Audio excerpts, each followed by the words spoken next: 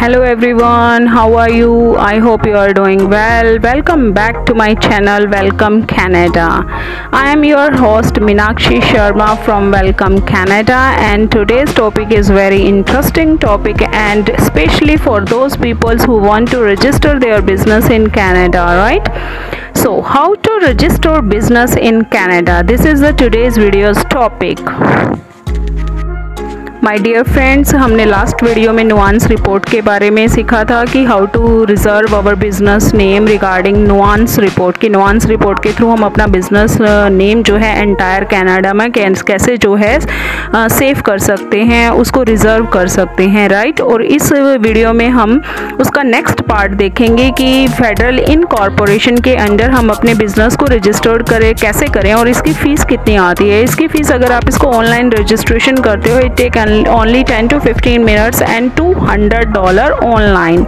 That's the registration fees of federal government, right? So let's get started. How to register business under federal corporation. Federal incorporation में जाकर आपने क्या करना है, यहाँ पे आप इसका एलिजिबिलिटी क्राइटेरिया देख सकते हो, कौन कौन इस बिजनेस को स्टार्ट कर सकते हैं। Anybody start business in Canada, right. और इसकी कॉस्ट कितनी आती है। अगर आप ऑनलाइन कराते हो तो $200 है, अगर आप ईमेल और मेल के थ्रू कराते हो तो $250 है इसकी फीस चार्जेस जो हैं।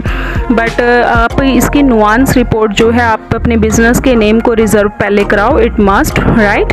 अब जो बिजनेस कॉर्पोरेशन है, ये जो रजिस्ट्रेशन ऑफ बिजनेस है, ये 2 पार्ट्स में होती है, लाइक बिजनेस कॉर्पोरेशन और non profit corporation, right.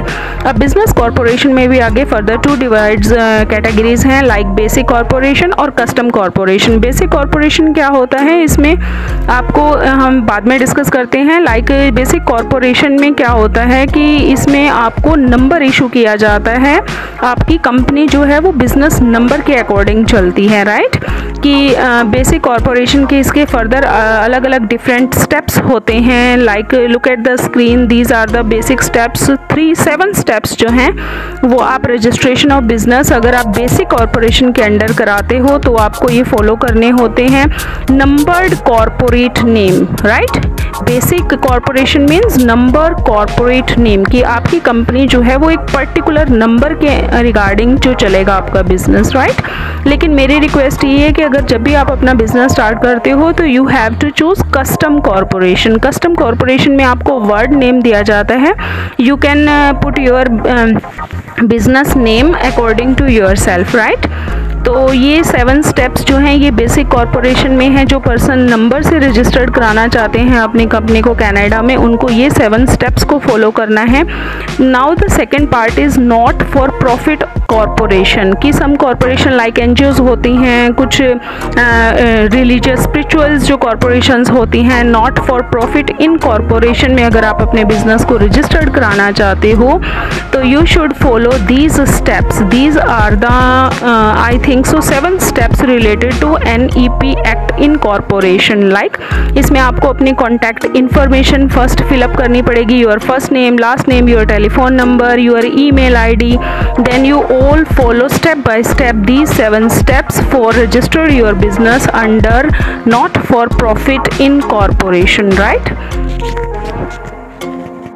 Dear friends, मेरी आपसे यही रिक्वेस्ट है, देखो जब भी आप कनाडा आते हो, आप कनाडा क्यों आ रहे हो, आप अपनी हार्ड एंड मनी को इंक्रीज करने आ रहे हो ना, राइट। कि आपका बैंक बैलेंस जो है इंक्रीज होए डे बाय डे, तो उसके लिए बेटर ऑप्शन है you have to start your business in Canada, right. और जो कस्टम इनकॉर्पोरेशन है इसके अंडर ही आपको बिजनेस को रजिस्टर्ड कराना चाहिए, क्योंकि इसमें आपको एक स्पेसिफिक नेम दिया जाता है, उस नेम को आपको रिजर्व करवाना है नुआंस रिपोर्ट के रिगार्डिंग। जैसे ही आप नुआंस रिपोर्ट में अपना बिजनेस नेम रिजर्व करा लेते हो तो उसमें भी आपको एक यही चीज़ देखनी होती है कि आपको जब आप अपने बिजनेस को रिजर्व कराते हो बिजनेस नेम को, तो उसको एंटायर कनाडा में करवाओ, राइट। तो उसके रिगार्डिंग मेरी सेकंड पार्ट आप वीडियो का देख सकते हो।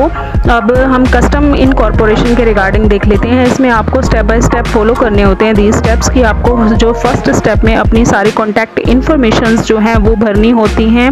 उसके बाद आपको जितने भी इसके स्टेप्स हैं, लाइक कॉर्पोरेट नेम है इसका, इसमें ईमेल आईडी मस्ट होता है, क्योंकि ईमेल आईडी के थ्रू ही आपको सारे रिस्पॉन्सेज और रिप्लाई भेजने होते हैं इनकॉर्पोरेशन को, राइट। तो now we will discuss the important steps related to custom incorporation. Custom incorporation में आपको दीज स्टेप्स फॉलो करने होते हैं, like corporate name, articles of incorporation, these are the must articles of incorporation, right.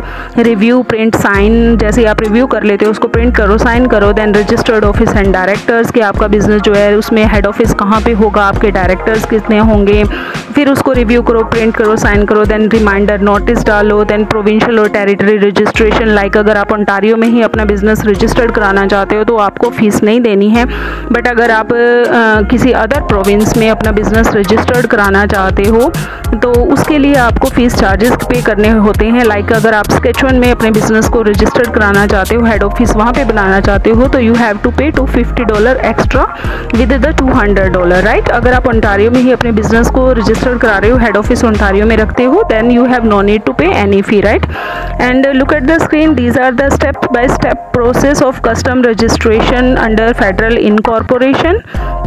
यहाँ पे आपको अपनी फ़ी जो है वो फिल करनी है। देन आपको ये सारे स्टेप्स जो हैं पार्ट बाय पार्ट आपको फॉलो करते जाने हैं। आप अपनी पेमेंट जो है, जैसे ही आप अपनी पेमेंट इशू कर देते हो वहाँ पे, तो उसके विद इन 1 और 2 आवर आपको जो है आपकी रिपोर्ट मिल जाती है इस बिज़नेस रजिस्ट्रेशन की, राइट।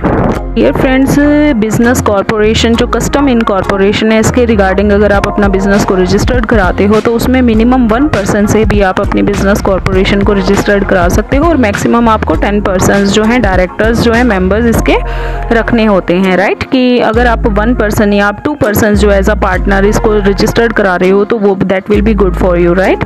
अगर आप सिंगल जा रहे हो तो वो भी बेटर है, क्योंकि 1% के रिगार्डिंग भी आप अपना कस्टम बिजनेस इनकॉर्पोरेशन रजिस्टर्ड करा सकते हो एंटायर कनाडा में।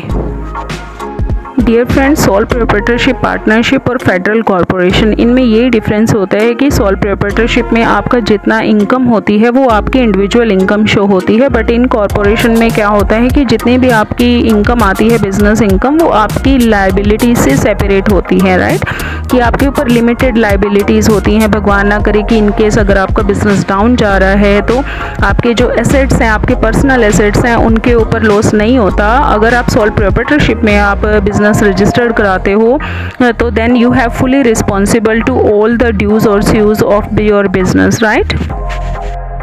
माय स्वीट व्यूवर्स, मेरी आपसे ये रिक्वेस्ट है, जब भी आप बिज़नेस को रजिस्टर्ड कराते हो तो पहले आप नुआंस रिपोर्ट के रिगार्डिंग जो अपना बिज़नेस नेम है वो एंटायर कनाडा में रिजर्व करवाओ। Then you start your business with the low income, right. कि स्टार्टिंग में आप जो अपनी इनकम जो है वो 4,000-5,000 कैनेडियन डॉलर से आप अपने बिज़नेस को स्टार्ट कर सकते हो, और उसको सेपरेट रखो। अपना बिज़नेस अकाउंट जो है वो बिल्कुल सेपरेट रखो अपने इंडिविजुअल अकाउंट से, राइट। क्योंकि इन कॉर्पोरेशन में क्या होता है, you can pay your salary from your business account, right. कि आप अपने आप को सैलरी में शो कर सकते हो, आप डिविडेंड में शो कर सकते हो, बट डिविडेंड से बेटर होता है सैलरी ऑप्शन। सैलरी में आप क्या करते हो, आप एज अ एम्प्लॉई काम करते हो अपनी कंपनी के regarding, right. So thanks for watching this video. It's totally registration of business is good, better option if you start your business in Canada.